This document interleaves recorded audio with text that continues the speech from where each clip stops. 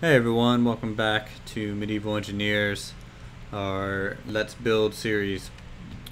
So, last episode we built a dwarven, or not so dwarven, but you could just call it dwarven because it's with the rest of the dwarven structure, a royal crypt. And if you guys want to see that, if you're new, you can look at the previous video and you'll be able to see what that looks like. We also have our tavern, which I rebuilt and should be good to go. And then also I rebuilt the barracks. And this episode, at the end of it, I'll upload this to the Steam Workshop so you guys will have access to it to come in, walk around, see all the buildings, and then also copy and paste it to your own saves and your own builds, because that's kind of the purpose of this series, is to make structures you all can use. Though there are some modded blocks, just a warning, and if you aren't using those modded blocks on your own save, I suggest turning off structural integrity when you first copy and paste these in. That way you won't have any mishaps, hopefully, and you can go from there. So this episode, we're going to be working on a large cathedral. This one's probably twice as big as the one in Lothloria. It's going to be pretty heavy structure, and then it's also probably going to end up being a little bit taller, and we'll see if we can figure out the supporting attributes of it, because everything I build I try and make structurally sound, even though I'm building without structural integrity just because it makes it easier. But, you know, if I turn structural integrity on, you see everything's green. So that's the goal, to see if it's done. And it might be a 2-episode, depending on how long. It's going to be a complicated structure, so we might as well just get started now. It's going to be kind of reminiscent of Lothloria, just because that cathedral turned out very well, in my opinion.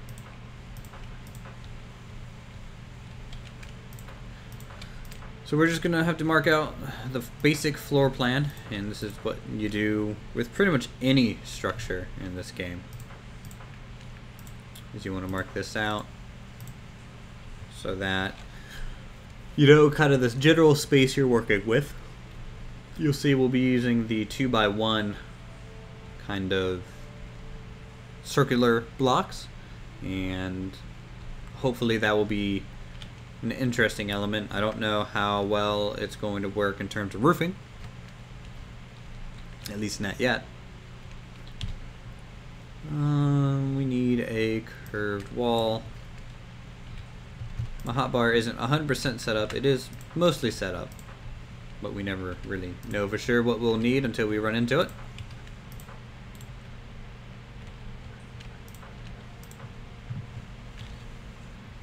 So as with many cathedrals, we're going to have a nice wide aisle, and then these 1 block wide side aisle, and there'll be shrines and stuff, and these little alcoves marking the length of the structure, and then we might have a entrance on these wings as well. Not 100% sure on that just yet. I'm yawning. I'm kind of getting a little bit of a late start on this. So let's see here. The pillars, we're going to have to do probably some sort of just a double, not a double,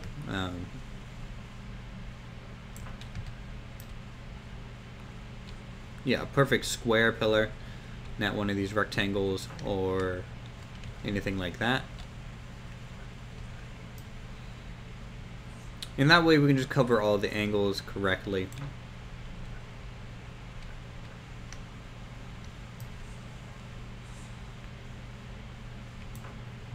And we're going to need a lot of pillars just because of the massive weight these things are going to have to hold. Now normally cathedrals Yes, they'll have kind of key large pillars, but you wouldn't see them with pillars this close together. But for medieval engineers and the way structural integrity works, this is just kind of what we're going to have to do. I might look into getting rid of some afterwards to see if we can eliminate and make it as open as possible on a second pass.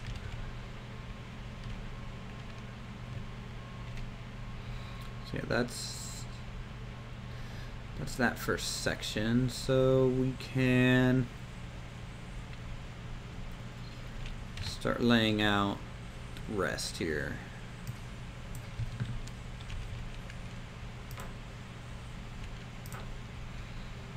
I really don't know how well the roofing is going to go. Again, it's going to be pretty up in the air.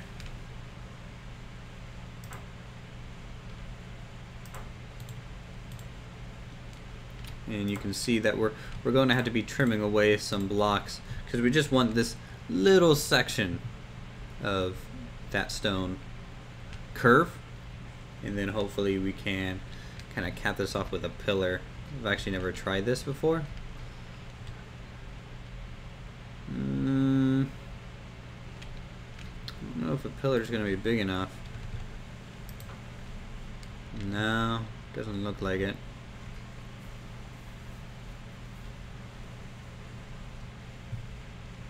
Yeah, I'm just going to have to figure out what we can do in that area to make it a nice flush spot.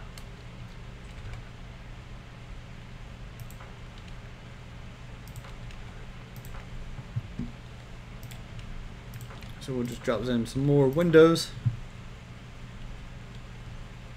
Hopefully there won't be too many because it does affect structural integrity to add windows. It is why early churches before cathedrals didn't, have many windows, and that's what made cathedrals a little bit special, just because it's kind of when they rediscovered arches and domes and it enabled them to build taller with less worried about walls and wall supports.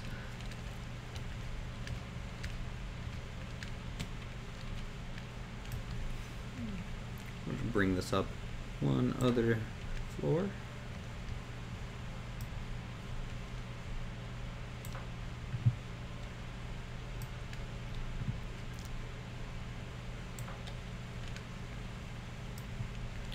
I think next episode we're going to be working on some type of guild structure, and if you guys have a specific profession that you want me to work on, I would suggest that in the comments below so I can see it and build something that you guys might be interested in.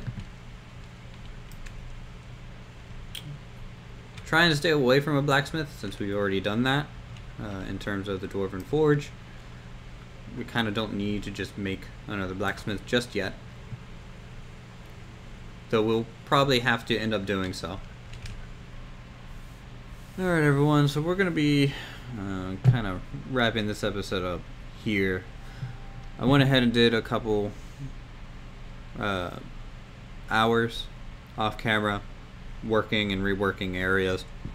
One of my mods is causing a conflict with roofing and just ID numbers with things, so I actually lost some roofing tile sets that just come default with the game. Like, I don't have the small rounded bit anymore. I only have the old versions, and I don't even have like the different versions for the roof tile top anymore. So I'm gonna have to go through in between episodes and figure out what's going on with that. Maybe pinpoint what mod is causing it and just remove it for now. If I had to guess, it's probably these stone house ones. If not that, then maybe something else.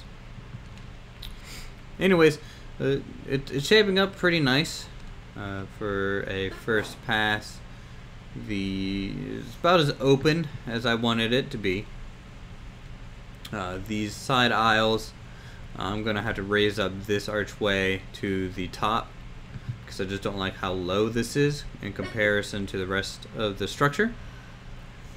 And then next episode we'll probably just wrap it up, and we should be able to finish the back end hopefully in one go. Once you kind of figure out the general spacing of the front, the back end just kind of follows the same format, wrapping all the way around, and then you have to figure out how to support the main tower over the nave. So we'll see how that goes. I also made the front towers a little bit smaller. The bigger versions looked just too big, really, for the front end. So I'll be probably putting the facade in between episodes and working on it a little bit more over the weekend. So yeah, thanks for watching. If you guys enjoyed the episode, feel free to subscribe. I know it's probably going to be running short. I don't know how short it's going to be, but basically it's just a lot of building has went into this, and so I'm going to have to cut a lot of it out because it's really a lot of me just flying around like this and making sure things are looking right. Yeah. Anyways, thanks for watching. I'll see you guys in the next episode. And hopefully this weekend I can try and upload a couple extra episodes of other games than just Space Engineers and Medieval Engineers. And I think that's about it.